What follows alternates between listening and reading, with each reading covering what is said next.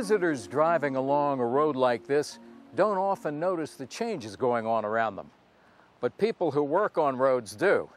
In fact, they're usually the first ones to spot changes. And all across the country, road maintenance crews are noticing a growing problem, a foreign invasion. This is one of the invaders. It's called St. John's wort, and like hundreds of other plant species that have been brought into the U.S. from other parts of the world, it's now spreading out of control. You're probably familiar with some of the invasive plant species in your own region. You've seen firsthand how rapidly they spread and take over entire areas. You may have already found them encroaching on your favorite fishing or hunting spot, in your neighborhood, or on your own property. These invaders aren't just a nuisance, they're a serious threat.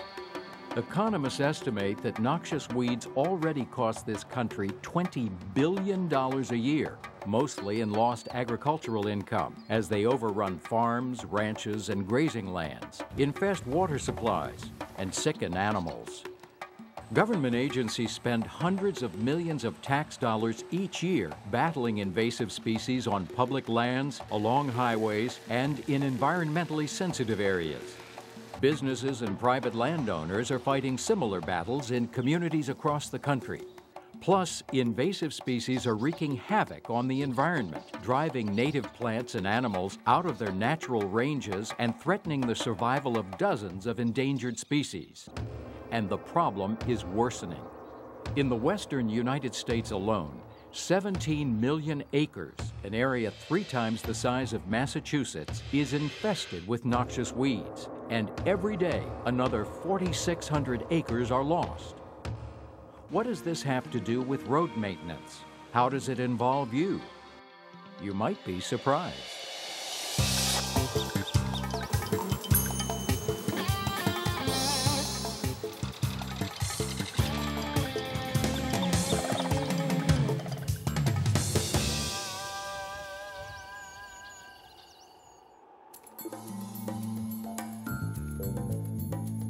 I've been aware of a few invasive species for a couple decades now. We have a significant infestation of Scotch broom, and I have noticed the increase in them, especially the last 6 years.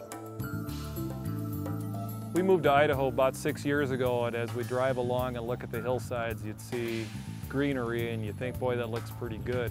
Until you get up close and look, and it was rush skeleton weed, which is a pretty severe noxious weed. The first time I noticed of invasive species in our area would have been in the early 80s. However, at that time I'm sure I was not aware that it was an invasive species. Probably 6 or 8 years ago, we started noticing star thistle, particularly in a fire area. I first started noticing invasive species approximately 13 years ago. We found this large field of knapweed here. Purple loosestrife and some of the other species started showing up years ago. Rush skeleton weed, population of 40 acres that could have been treated then, now it covers more than 3 million acres in Idaho. You probably remember the first time you noticed a new weed along the road. Since then, you might have seen that weed spread to new areas and other noxious plants appear. So you know what we're talking about here. What you may not know is that roads are the main arteries that carry these invaders from one place to another. The roadways are the biggest problem for us where invasive species are, and when they grade the road, then they catch it on the blade and it spreads it down the road. Then recreationists come along and they pick up the seeds from the plants that were graded onto the road and spread them to campgrounds. An off-road vehicle plunges through a stand of invasive species, picks up seeds, and carries them to the next off-road spot, or back home. And suddenly, that invasive species has a new foothold miles away. A grader doing ditch work or a backhoe cleaning out a culvert picks up root fragments and carries them to the next job site. Or weeds infest a gravel pit, and 25 loads are carried off and laid down before anyone realizes there's a problem. This video can help you and your crew avoid spreading these dangerous travelers and contribute to your region's efforts to control them. The first step is to learn to identify the invasive species in your area. Several states have published guides to local invasive species, and some agencies include species identification in their crew training programs. A real handy item put out by U.S. Department of Transportation, Federal Highways Administration, that you can keep right in the glove compartment of your maintenance vehicle is a guide on common roadside invasive plants. It's a nice trifold. It's color-coded by the different plants. It looks at flowers. It also covers a lot of the roadside invasive grasses. Information is also available online at a number of government and non-government websites. But the best sources of information are your local weed control specialists. In fact, they're your most valuable partners for learning how to tell one weed from another and how these plants thrive, compete, reproduce, and can be controlled. Well, I think education is very important as a tool for fighting noxious weeds, and also introducing the employee to the local weed specialist and encouraging the employee to contact this person to seek assistance if they find noxious weeds. Once you can identify the invasive species in your area and in neighboring areas, you can keep an eye out for them, especially on the job. Many agencies map infestations of invasive species. Mapping helps scientists and land managers identify problem areas and patterns of spread and decide where to focus containment and control efforts. By reporting any infestations you see, you're contributing to this effort. And if you spot a new patch of growth early enough and report it right away to your supervisor or weed control specialist, chances are it can be eradicated before it gains a foothold. And that's important, because as anyone who deals with these invaders will tell you, once they get established in an area, it can be close to impossible to eradicate them. If you see something new starting, jump on it quickly and get it eradicated. I mean, when you have just small infestations, you can use you can kind of have the philosophy, we can eradicate it, we can keep it out of the area. Once it gets established over large areas and large numbers, it's very difficult to eradicate. Depending on the type of plant we're talking about, eradication and control might involve chemical treatment, mechanical treatment, or a combination of both. When to use herbicides and which herbicides to use depends on a number of factors. Which chemicals are most effective against the target species? How many applications would be required? How will other species be affected? Are there water or wetlands close by? What would the herbicide treatment cost? There are also federal and state regulations governing the use of herbicides, especially in protected environments and on public lands. If your crew does herbicide applications, you're already aware of the restrictions and precautions involved. If you have questions, your local weed control specialists are there to answer them. Some noxious weeds that are especially resistant to herbicides have to be treated mechanically. The same is true for infestations in areas where herbicides can't be used safely. We have a 40-acre special interest area, has significant infestation of Scotch broom. It also has a potential red-legged frog, an endangered species habitat creek running through it, so the use of herbicide is prohibited.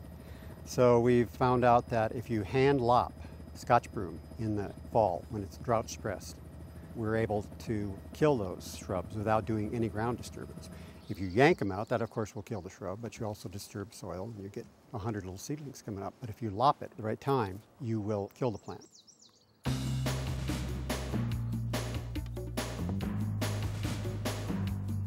Roadside species that reproduce through flowers and seeds may be controlled simply by mowing them before they reach the seed stage. Keep in mind, though, that these species often will flower again after mowing, so check with your local weed specialist for advice. It's just as important not to mow once these plants have gone to seed, to avoid having the mowers spread the seeds up and down the roadway. In some cases, it may be necessary to bag and burn or otherwise properly dispose of the cuttings when you mow. Cutting and mowing also work for many invasive shrubs and trees. for infestations that are close enough to the road, a boom-mounted brush mower can be very effective. And because of its reach, it can do the job without disturbing any more ground than necessary. This is important because the spores and seeds of many invasive species germinate best in disturbed soil. So cutting down one invader could inadvertently aid the spread of another.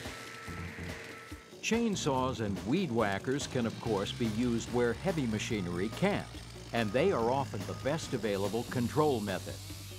As with mowing, it's important to know whether the cuttings can be left in place or have to be collected and disposed of, in part to control the spread of the plant and in part to avoid creating a fire hazard. It's also important to limit cutting to the invasive species and to avoid as much as possible disturbing the native plants. For some species, the most effective strategy is a combination of chemical and mechanical treatments. Ailanthus, for example. Just cutting the stalk actually stimulates the roots to sprout more quickly. The solution? Apply herbicide so the roots can't sprout. Then, after the herbicide has done its work, come back, cut down the dead stalks, and chip them, leaving the mulch in place so that any surviving plant fragments won't be carried away to spread the infestation elsewhere. When I first started, we used to go out and cut, come back and cut, and every year it seemed like it was getting thicker and thicker. So now, over the last few years now, as we cut, we treat the stumps, and we maintain a good mowing cycle, and we maintain a herbicide schedule of spraying, and it's gotten a lot better, and actually it's gotten a lot cheaper for us. It's cheaper to maintain. For species that are susceptible to fire, under the right conditions, controlled burning can be effective. For species that can't tolerate any disturbance of their roots, tilling can work well. And over the past 10 years or so, there has been growing interest in biological controls, introducing insects that feed only on particular invasive species without affecting native plants. Some of the biocontrols we're using on spotted knapweed are seed head gall flies and seed head weevils and root borers. Since we've put biocontrols in the knapweed, we've seen the height of the knapweed drop and the plants are becoming not as dense. So it's thinning the plants out pretty good. Even with all these different control options available, there is little hope in the short term of recovering most of the millions of acres that have been overrun. The primary concern now is to stop these invaders from spreading any further. And because roadways are proven routes for spreading the invasion, a lot of the responsibility falls on road maintenance crews. So what do you need to know, and what precautions do you have to take on the job to avoid accidentally spreading invasive species?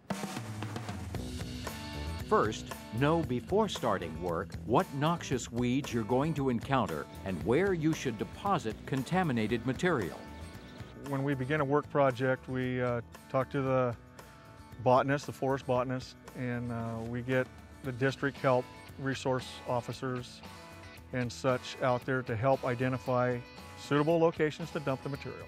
Take cleaning ditches and culverts, for example. If you know ahead of time that there are patches of invasive species along the work route, you and your local weed control team can decide on a strategy.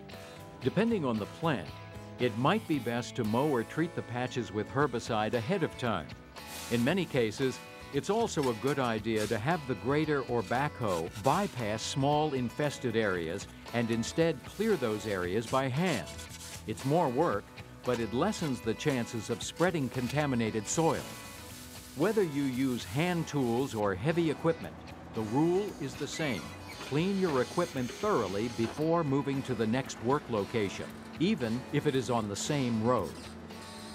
Any material that you know or suspect is contaminated should be stockpiled at a separate site, and that site mapped and, if necessary, posted so that the material isn't used on another road project. You have to take similar precautions with materials that you bring to a job site. Know your sources and use only materials that are weed-free. I try to get to all of our gravel pits on a yearly basis before they get used and treat them, make sure that there's no weeds or weed seeds there. And it's never going to be 100%. There are weed seeds that will settle out on gravel pits, and you will be moving some. And that's why it's important that we keep treating roads and making sure that we're not encouraging the spread of noxious weeds along roadsides. But if people are moving gravel, if you let somebody like me know ahead of time, I'll go in there and make sure that we don't move the weeds too. Materials that are certified as weed-free are becoming more readily available and are the preferred choice, especially for use in environmentally sensitive areas. If sources of weed-free materials are not available in your area, you may need to develop them. In addition, many agencies monitor their own local material supplies, and more quarry operators and suppliers of straw and other erosion control products are making special efforts to ensure that their materials are uncontaminated. Gravel pits, for example, are increasingly monitored for signs of weeds. And at certain facilities, gravel is thoroughly washed to remove seeds, spores, and plant parts, or sterilized with heat. Manufacturers are also developing products specifically designed to keep roadways and other areas weed-free. Weed-free fiber roll barriers and sediment logs, for example. It's often worth considering these products when planning a job in an area where invasive species are of special concern. And of course, when revegetating an area, always use appropriate species, native species if possible. To reduce the spread of noxious weeds, it's very important to put native forb seed back on those areas that you're doing road maintenance. If you don't put anything back, those plants that can best compete will come into those areas. And what we're finding is the plants that compete the best are the noxious weeds. Many agencies have developed seed mixes that are scientifically matched to the local environment and can compete well against noxious weeds. Some have established their own nurseries for cultivating native plants suitable for revegetation, or established agreements with local nurseries to supply appropriate plants. We are collecting the seed on the site prior to any construction project, propagating the seed to make sure that we're putting out the right seeds for the right project and reducing the threat of noxious weeds. In addition to proper selection and handling of materials, there are other good work practices that help minimize the spread of invasive species. First, remove only the minimum amount of native vegetation when doing any job. Leave as many native plants and as much soil as possible in place and undisturbed. For cleaning ditches, consider using a loader and dump truck instead of a grader. If used properly, loaders can leave a lot more vegetation and a lot less bare soil in the ditch than a grader can. And instead of possibly spreading contaminated soil along the roadway, loaders deposit it into dump trucks for proper disposal. Second, control public traffic through or near the job site.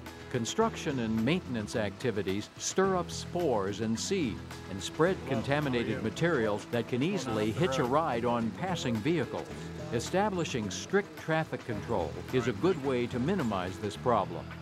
Third, and perhaps most important, make sure that maintenance vehicles and equipment do not become carriers of dangerous travelers. This holds true not just for government-owned equipment, but all rented and contractor-owned equipment as well. It is now required in every contract that we have for construction projects and any off-road equipment that they be clean and free of any weed seeds or spores that might spread into a new area. The best insurance is to power wash everything thoroughly, cleaning every surface of visible soil or debris, and inspecting it carefully before moving it to or from the job site. It was requested that we come up with something to address mobile wash applications for small construction projects and small fire situations where you need something that's portable and mobile. This system will wash down all the soil and hopefully all the seeds and so forth that have been deposited on the equipment, and then filters them out so they can be disposed of properly. Keep in mind that the Clean Water Act and other regulations require that runoff containing pollutants must be contained and properly disposed of. Check with your local natural resources manager before doing any power washing on site. If a portable power washer can't be brought to the site, the next best alternative is to establish a central washing area and strict rules and procedures for washing vehicles and equipment before moving them from one job to another. Containment mats and wash racks can be used to capture any seeds and plant debris and prevent them from contaminating the soil. And of course, debris containing the seeds of invasive plants should be collected for disposal in a landfill, and the washing area continually monitored for weeds and treated if necessary. Always assume that the last site that a rented or contractor-owned piece of equipment worked on was infested. Insist that the equipment be washed before being brought to your site, and then inspected carefully before allowing it to go to work. Finally, inspect equipment and vehicle storage areas regularly to make sure that they're not harboring weeds that can be carried to work sites. Perform inspections often enough to catch new growth early and eliminate it before it gets established. The precautions needed to stop the advance of invasive species are mostly common sense. Learn to identify the invaders in your area, keep a lookout for them, and report new sightings right away. Know what invasive species are on or near each job site and work with your local weed control team to develop a plan for dealing with them. Keep contaminated materials quarantined and make sure that all materials you bring on site are weed-free. And don't let your equipment become part of the problem. Wash and inspect everything thoroughly before going on to the next job.